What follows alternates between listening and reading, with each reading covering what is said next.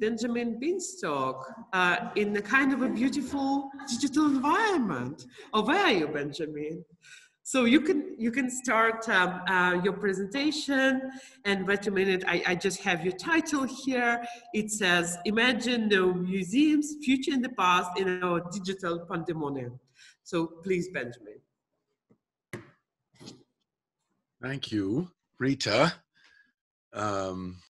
for organizing this and for inviting me. I start with a I start with this obscure slide that I grabbed off the internet, and you can't really July, but it's a little bit, let it symbolically represent some faded non-future that's there. Sorry about that. The COVID pandemic is a drag. Rather than go to a restaurant, you get takeout. In place of traveling to Istanbul to meet people and eat real Turkish food, you do video meetings and eat Dutch Turkish takeout if you're lucky. Instead of a trip to Oxford to see the young Rembrandt exhibition, for which I was ready to risk anything until it got so bad, they would have arrested me at the airport or border, a little like Rita's story. I watched a video of the show. As Rita Koleva observes, the digitalization of museums has now happened practically overnight, foreclosing on future planning and possible institutions. Most of us hope some good things of the past will return. But I start with something creepier, our present digital pandemonium. John Milton's Paradise Lost described the palace of Satan in hell as pandemonium, where the demon is over all, now understood as wild and noisy disorder or confusion. In the digital realm, that includes Zoom conferences, Zoom telephone calls, Zoom yoga, shopping, Netflix, never-ending horrible Trump news, YouTube's of Orson Welles, or anything related or not related that YouTube chooses to show you. Past and future are potentially lost in a bottomless list of options. Yet there is always an alternative, from no museums to imagine museums in new ways, in John Lennon's sense. No hell below us or around us. Also in Andre Malraux's sense of imaginary museum or museum without walls, by which he meant photographs, a positive premonition of the digital realm. I hope this was a sense Rita meant with her parentheses, from no future to the future that needs to be seized. And I think her beautiful Finland station landscape showed that. To which I would add also the past needs to be seized. One possible strategy is to use digitization otherwise, against the grain, au rebours, as a form of resistance to subvert institutions from remaining the same in a new digital guise. Before the pandemic or the pandemonium, museums were not simply the realm of the real or of art, but highly mediated and manipulated by all kinds of choices in politics. And the digital realm represents potentially a way to interrogate or overturn or imagine museums otherwise. That's a worthwhile goal, I think, especially when facilitated by the current circumstances or offering a way out of them. And I assume that we're all here today partly to connect around some possibility like that from completely diverse perspectives. And I should just briefly digress from my text to say, I ended up bearing down on something quite specific that I think is going to be very different from all of the rest of you. Maybe it's a historical opening onto the contemporary and the rest of this conference, but I really am very inspired by what Rita told us in her opening.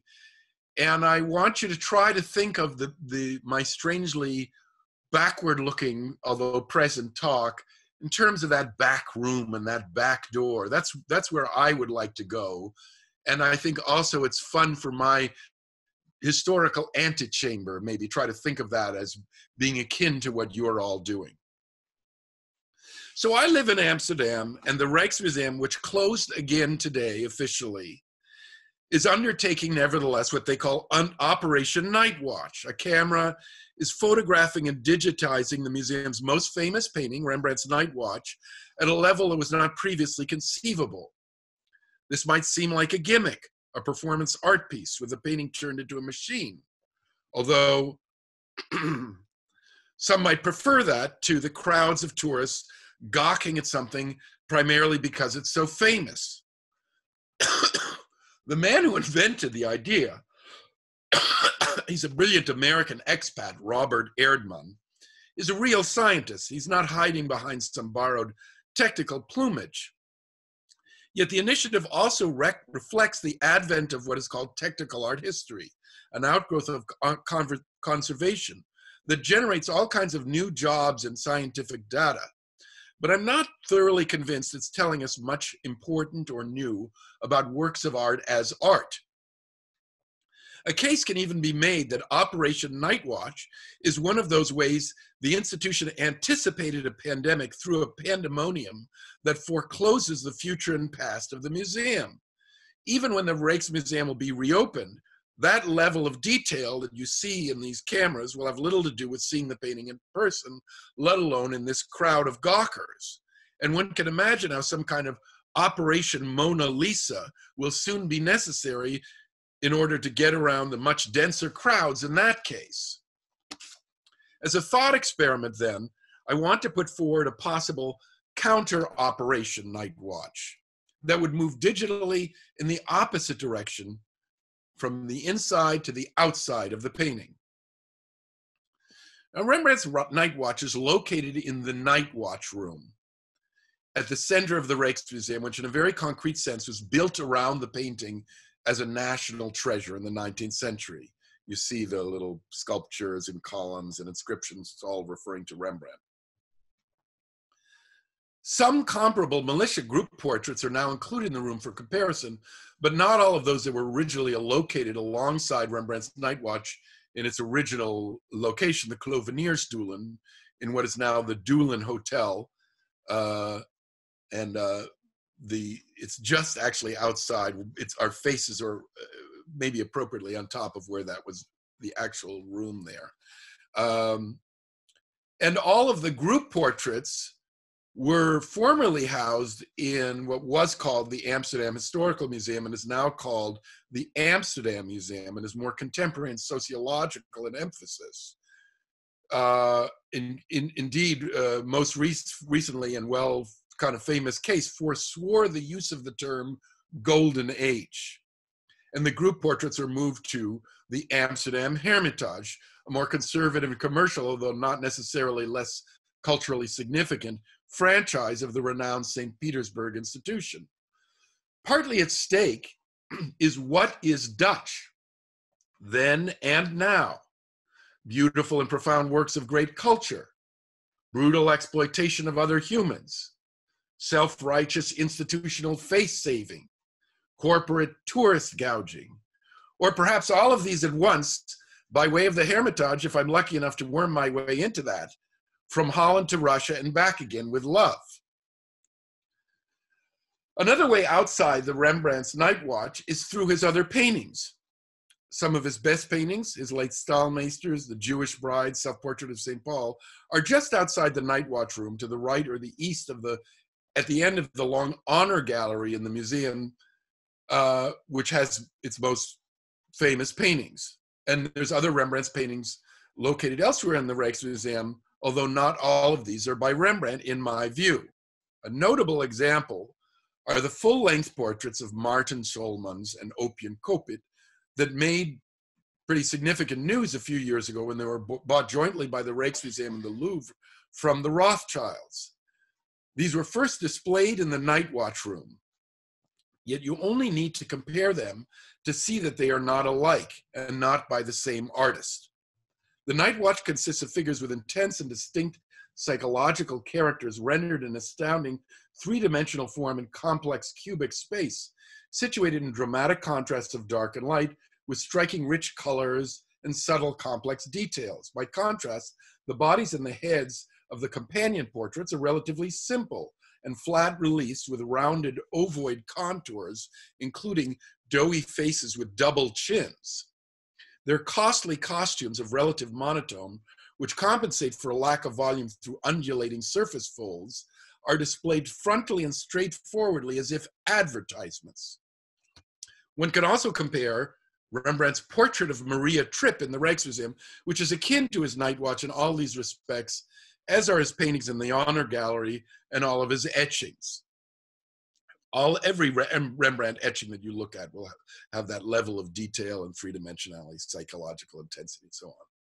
Conversely, Martin and Oppian, that's this couple, as they are now affectionately known, correspond in their qualities, formal and conceptual qualities, to several paintings by Rembrandt's most successful student, Govert Flinck, which are likewise assigned to Rembrandt and sometimes provided with his signature. According to Rembrandt's biographer Arnold Houbraken, many paintings by Flinck were sold as Rembrandt's in his time, although no examples have ever been identified. Houbraken also noted that if you wanted to get Rembrandt to paint your portrait, you had to, quote, beg him and still add money, quote. So perhaps if you did not pay enough, you received a studio work with his signature, which was presumably still preferable to one portraits by a less fashionable artist. In contrast to the fabulously wealthy Maria Tripp, Martin and Oppian belonged to a younger generation of Amsterdam nouveau riche. They might have even preferred Flinck's clarity and pedantic thoroughness to Rembrandt's mysterious complexity. Ironically, the same principles appear to be at work in the immense popularity of the portraits today, as recently explored in the full-length film devoted to them by Uke Hokendijk, also a substantial part of her most recent film last year, My Rembrandt. People are attracted by the famous name of the signature and the enormous sums and elitism associated with it, and excited by the discovery of yet another pair of Rembrandt portraits in private hands, remarkably, yet all too conveniently. Conversely and necessarily, no one is discussing formal or conceptual qualities of the compositions, comparing them to Rembrandt's well-known paintings, addressing his students, or underlying methodological problems in scholarship. This would be the analogy of the back room in my case. A last way outside Rembrandt's Night Watch leads to its central place in the history of art, and by extension, the history of art history. Before Rembrandt, artists served at the behest of institutions, the church or monarchs, whereas by the time of his Night Watch in 1642, in Rubens' wake, Rembrandt had come to take center stage as the most famous artist in Europe. Earlier militia portraits depicted the members dressed in fine costumes, holding symbolic weapons or other objects, standing or seated beside one another, looking out at the viewer, whereas Rembrandt staged a narrative closer to an Italian history painting. He thereby achieved a near annihilation of the group portrait altogether, as Alois Riegel put it in his unsurpassed 1898 study, Das Holländische Gruppenportrait. Rembrandt's student, Samuel van Hoogstraten, already wrote that the Night Watch deserves criticism because Rembrandt made more work of the large picture of his choice than the sitter's portrait. Even worse, by portraying what was essentially an elite social club with little military significance in a fictional scenario, Rembrandt made his sitters look ridiculous, it seems maliciously so. The dwarf-like maiden in a sunbeam, with the features of Saskia's wife, Rembrandt's wife Saskia, who died in the course of his composition, makes sense as a posthumous tribute in his most ambitious work, and can be justified with as an eccentric composition as a sutler, or sexual companion and cook who accompanied traveling militias. The dead poultry hanging from her belt makes sense in this culinary and, by extension, erotic context, and commentators have noted a reference to the emblem of the cloveneer militia in the chicken's claw, although that is hardly an eagle's talon and a plausible aspiration of the group's martial virtues. The captain's extended hand at the center, giving the order to march out, casts a shadow across his lieutenant's nether regions and appears to grasp for something. Scholars have proposed that the hand holds the Lion of Amsterdam embroidered on the lieutenant's coat. Yet as Operation Night Watch has made all too clear, the fingers do not actually encompass the lion, which is also not visible from even a few feet before the painting, whereas the uncanny shadow hand is unmistakable from across the room. Now, whether the Amsterdam elite abandoned Rembrandt after his Night Watch, as early scholars assumed, or he abandoned them in the wake of his wife's death and seeming financial success, which proved temporary, he painted fewer portraits and less work generally in the following years. He was also excluded from the commissions for the new town hall of Amsterdam, and when his oath of the Batavians was belatedly concluded, it was soon after rejected and cut down as a fragment. Only in the 19th century, with the founding of the National Imperial Rijksmuseum, with a night watch room at its center, festooned with columns and symbolic inscriptions evoking Rembrandt's and Saskia's grave, did he return to center stage.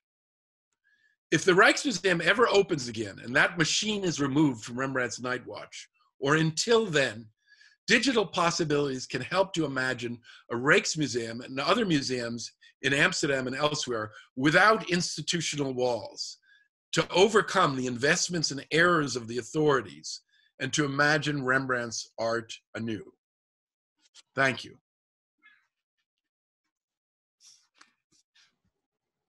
Well, thank you very much, Benjamin.